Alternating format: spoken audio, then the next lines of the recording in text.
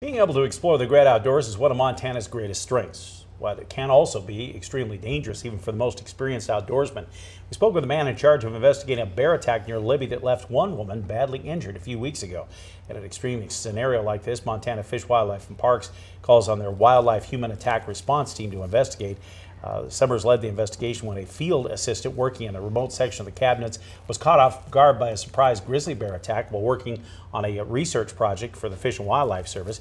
Summers drew on his 33 years of experience, including another 11 as a criminal investigator, to determine what kind of bear was involved. At the time, they didn't know and they weren't sure, as were the circumstances around the encounter. She was walking up the road, the bear was there feeding, and it was just, I call it a perfect storm. You've got a lot of water rolling from the high runoff. It's raining that day, the wind is blowing. You have actual water running down the road she's walking on. And the noise level from all of that is immense.